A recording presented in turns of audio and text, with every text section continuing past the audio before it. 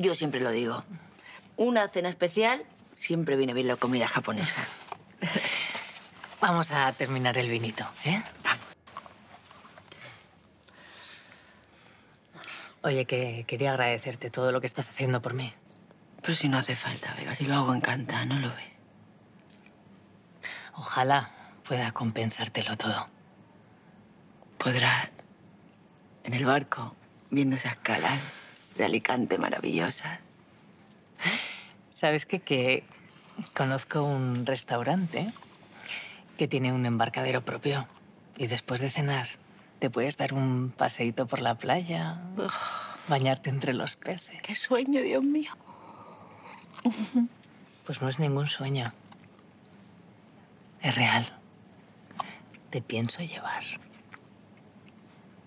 Y agradecértelo todo.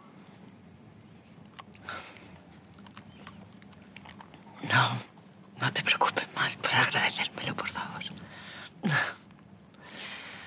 Pilar. Es que si estoy viva, es gracias a ti. Y es que además me siento más viva que nunca. Y por eso quiero estar contigo.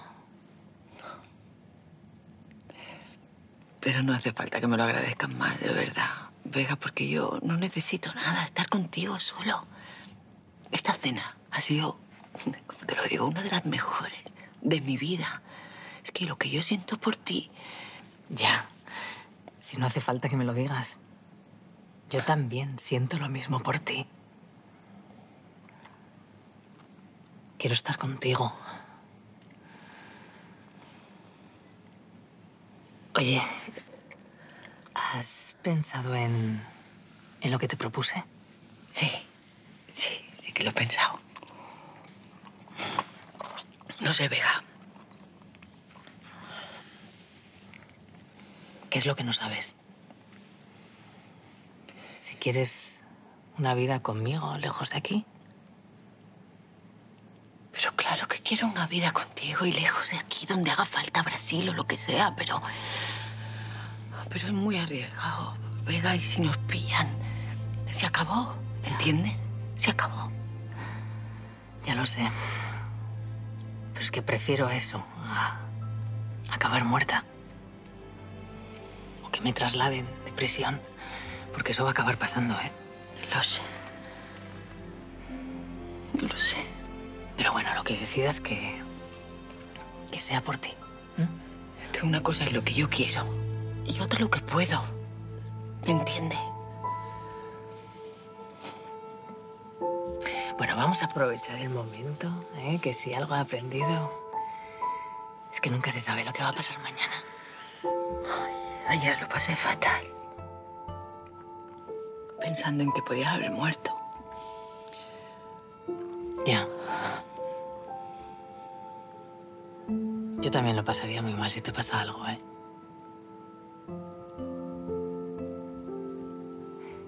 Hay que ver qué vueltas da la vida, ¿eh? Lo borde que eras conmigo al principio. Porque si no, subís a la chepa.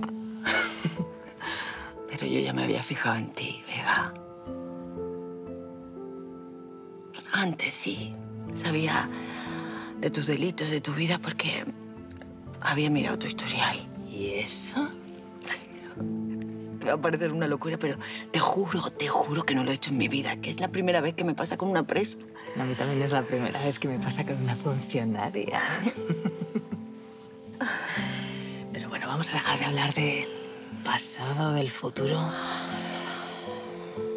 Y vamos a aprovechar esta noche especial. Sí, sí. Cuando entré aquí, es que no esperaba encontrarme a nadie como tú. Y menos que fuera una mujer.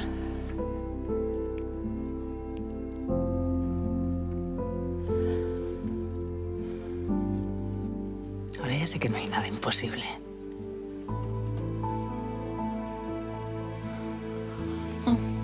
Y no tengo miedo de llegar hasta el final.